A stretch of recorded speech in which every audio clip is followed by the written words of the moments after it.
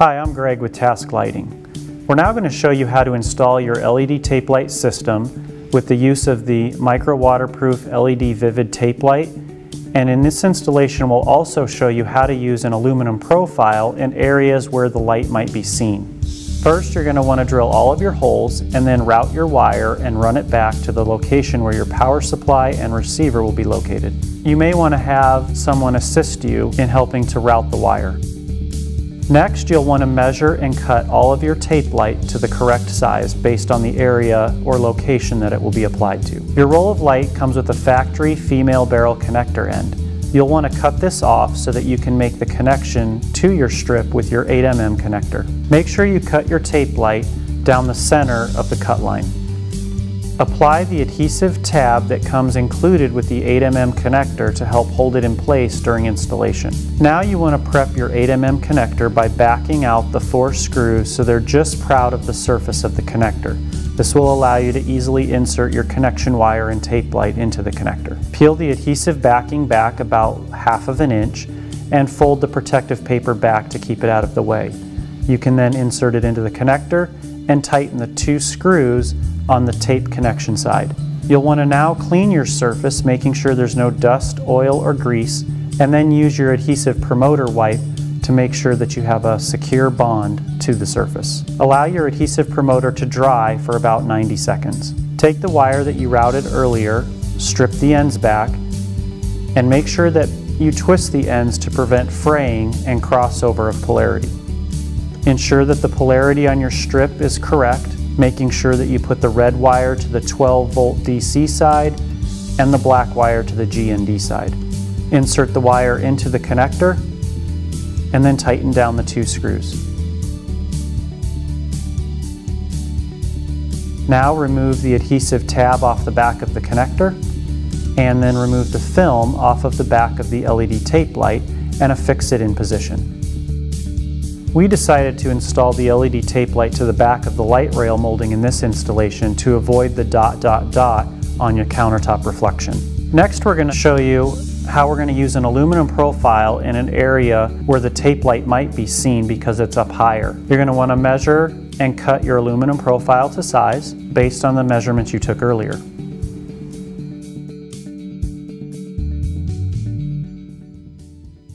You'll now want to cut your lens to the appropriate size with a pair of sharp scissors. Clean out the aluminum profile of any dust from the saw, as well as cleaning out the lens before installing your LED tape light. Ensure that you cut your strip to the correct length, attach your connector, and install it into your aluminum profile. In this installation, we chose to use the double-sided adhesive tape to affix our LED profile in place to the bottom of the cabinet. We also have mounting clips available for this installation.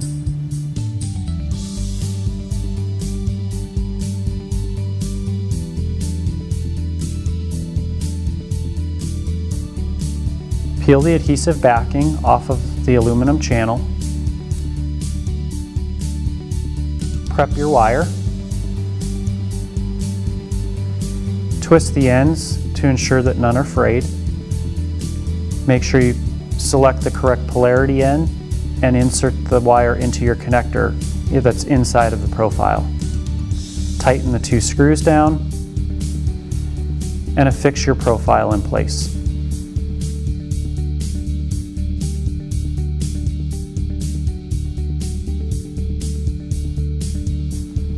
The hole we drilled earlier will now be hidden when we apply our lens to the bottom of the profile. This ensures a clean, professional installation. Make sure you remove the protective film from the lens, and that portion of our installation is complete. You'll now follow the same steps for other areas where you'll install lighting. For example, if you have an open shelf cabinet, you would follow the same steps whether you're using just tape light or if you're using an aluminum channel in addition to your tape light.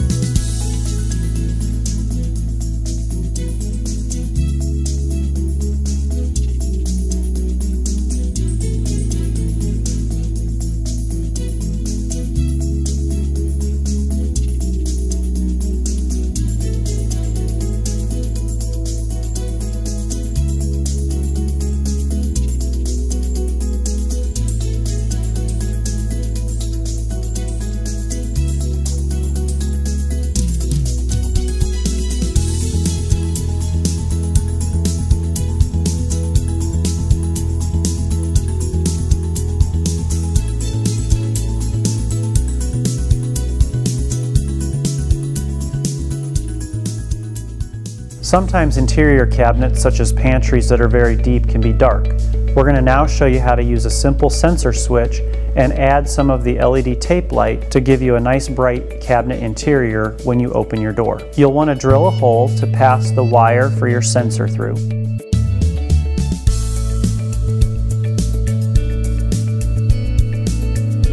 You'll want to measure and cut your strip for one side that will go down the back of the face frame. Make your connection as you did previously by loosening the screws in the connector, inserting the LED tape light, tightening the appropriate screws, making the connection to the wire in your cabinet, and then affixing it in place.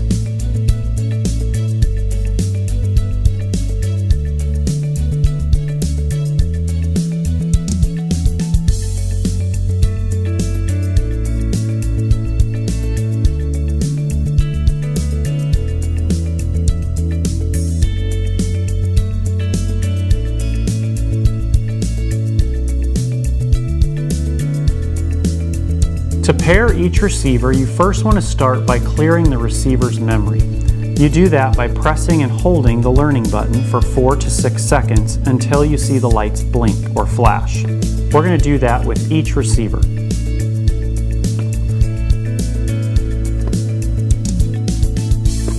Now the memory's been cleared on these and they're ready to accept pairing from the controller. The battery in the controller has a clear film behind it that you want to remove prior to pairing. You'll know that you have a good connection when you see the little green light up when you push any of the buttons on your controller.